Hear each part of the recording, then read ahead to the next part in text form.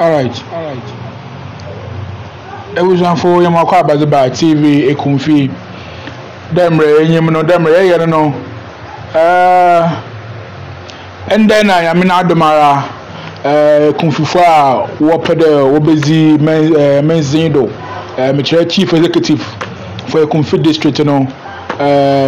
Yabaka in Agina, almost 1 month in Nipa 9 was one application by for vetting at Cape Coast. And out of the 9, you know, it was expected then to shortlist the best 3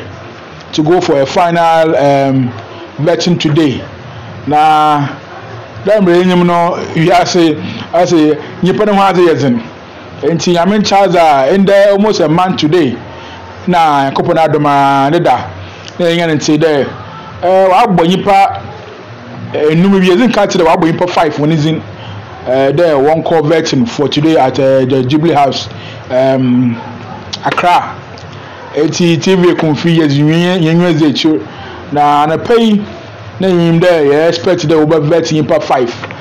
later no yeti da abaye 4 but sisi amike say motuma confirm there and then no ekunfi for vetting where 5 no ye bebo bo honezin na ya bobbo hono kru a wo fido na ya kire dwumezi a wozi na ndempo no interview no kodo no asampoti a waka wasam asemosi wo mo no happen ebenya no exclusive on TV ekunfi ya bekare nya akire no ya akire dapoti a obobbo impako penizin ma we bezi DC we ekunfi enti sawunsa ka video bi ampocho share Facebook for what time we want to share my page infonko other groups enti bocho sawunsa ka video bi a we modern share to other groups and other waso timeline na obisunye bi nhwe TV ekunfi wo somfe ekunfi amon ebi amosom jimezi na so de bi ya some bodem e wo so mu je be bra mu eti yan sha jimezi na se en kompocho ehwe na ekwa YouTube a bomodin na subscribe TV ekunfi follow on TikTok and on Instagram jumazino eyendama na wo so yeden eboa yen na jumazino so okwa no wano enti yen shots quickly yen chere biara and then 5 people and what vetting one wo friend then Cape Coast Ipa 5 sorry Ipa 5 no vetting one wa Accra 5 no won ni bobo honizin na ya kire obiara bebi ofi na juma oye yezin kan shasu fi as in order of yedeto nyan Facebook page no ozi kan ye yan shasu fi imawo odro ansa kada imawo odro ansa ye the party secretary of MPP we kunfi Emmanuel odro ansa party secretary ekunfi nti ye ka ekunfi MPP a odu ansa na ye party secretary na ende no secretary no zino onson nti odu ansa so be ye DC nti odu ansa zino zin kwai yan kopo da ma yan brother ko tuma pass through ma ende your call final vetting wo Accra ma shisha no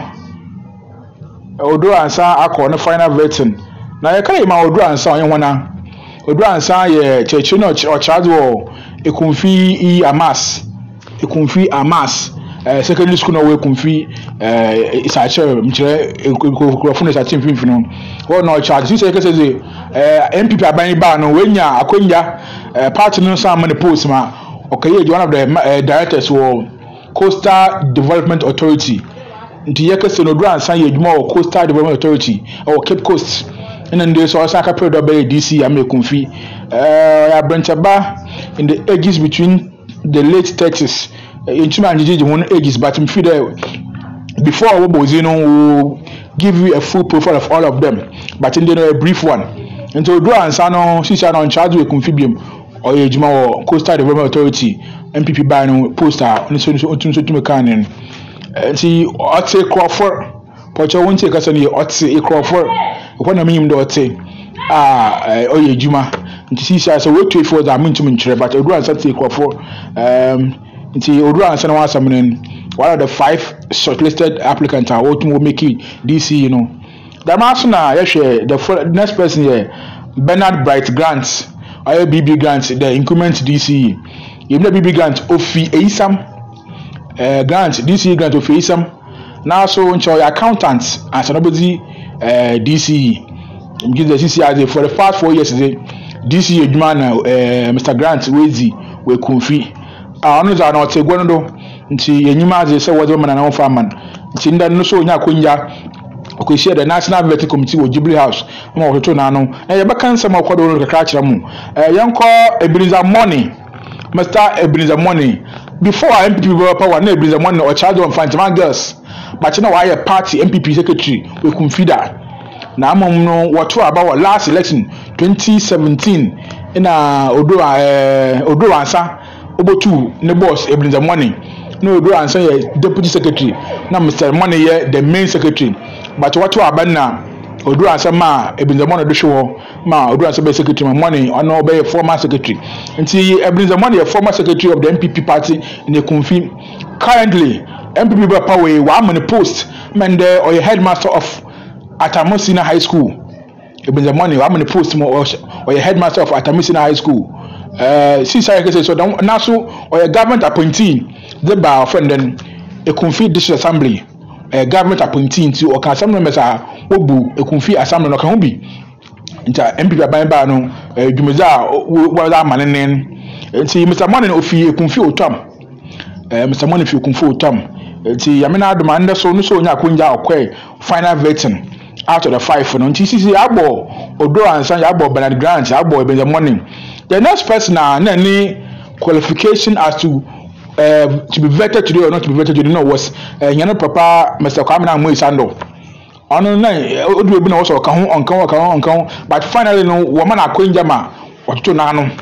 enti yana papa Kwame Sando so ne wo vet no enti officially no me to go there Kwame Sando in the vetting process no mu true wa vet no enti yana papa Kwame Sando sisa yekese no so MPP aban ba no wo yan government appointees the call Kumfi assembly enti wakati now for almost close to 4 years ni as a government appointee wo Kumfi assembly ko pona do ma so na se mu ho na assembly member no members no wo to abazema na mabaye presiding member enti ye kasi sare ye papa Amu Sando on na assembly man for wo Kumfi nya ho na oni ho panyin ono so na assembly dwumezi be no otine egom na ohwema meetings na dwumezi be ozin o supervise wodo nti papa Amu Sando so party be power no tutuma wonya ana post awya man we Kumfi or 7 nti Kwame Amu Sando fi Kumfi Agbor the last person onye yan papa Nana Kwesi Nyame fi Kumfi Ebuakwa desha na me pocha ma yan kwa chibe kana men kan yan Kwame Amu Sando or local government expert shere ye kan mpotem ma mgba anu sunu dwumeze odinin o training kwafu ade cheche nyi bi dam nti oyo bia o training kwafu mo wohwe mensi amembo no oyo bia no so wakọ dewi ye ai se wa pension nti ke na wa pension nti efe na pensioner wa pension nti oyo bia no sunu dwumeze ozan or local government work inti yana pa Kwame Amu Sando no local government expert the man so na call the last person or Nana Kwesi Nyame fi Kumfi Ebuakwa na building engineer manufacturing engineer yes inti no so MPP party ba no anazo onya post bia me tried 4 years ago ono na onye Bernard Grant Dce sare onye ko contest o kan one woman bi ho mo contest Bernard Grant 4 years ago nti Nana Kwesi Nyame second time o ka pedo oba sumo Kumfi man oni nti so far ehwe impa enum ya onye obi a Jama party ba won seda won hwe de bia batogudo osum party no yanko the main interview now asama o shinda no ye enje sami de wo ma obiara ochiro za obotima ya me Kumfi na meye manche da me kasa nka waze ebe TV Kumfi me da atugwa nanka ya hwe obiara na botai na wan from bompa e bisa ho aspirant ne ebisa obiara ebe interview obiara ebisa de e ba de pa na nanka so wo zime Kumfi anti won hwe wona mfi won fa tumi de mon fa man o sai na dem re nyum ne Kumfi no ai de ye tumi ka so na ye wia anti bebe yedu no ode obiara nyebre dwumeza amizi no obi bodwun da ebia yeziza agora na ye yin keke emi ma fam zi na meriye woso abrentaba ana katisaba no ba wa mazi na ye bi nya ebe force dey afi no ye be keep nyen leaders on their toes na mo ye yebeka mo yebeka ono na oye ndama obutima abo Kumfi there is time for politics say eh chobo am some we are ye pere to be a or dey as in you gunchen na fi ye hwede mpuntu akasa akodo kumfi no yezi he beze echi onfa na manya idom MPPO ndi so CPPO ye to abewe pie fa no gunchen na hwede wangasa ite woni tax ichato na se ebo chato ewe na se enhwe ma dwumezi a oze wozima no wenza na wangasa ite man mre ne na se me mo bohwe a yeguda ye twetwa mfonyin project awe kumfi a we jeje ehwe ekoti kwan ye twa aba ye twa ICT center awe associate no so we je me twa aba MP officer abanyisa we ja mo sebusa sanam ko mo ene mo ayi hu de dan posi wo mo ye twa aba yeguda ye twetwa bebre na se wa so se bibi ha wo kroma bombazi nde ebotum Accra TV kumfi na mfi franya na ye baba yes nyana mana oguwan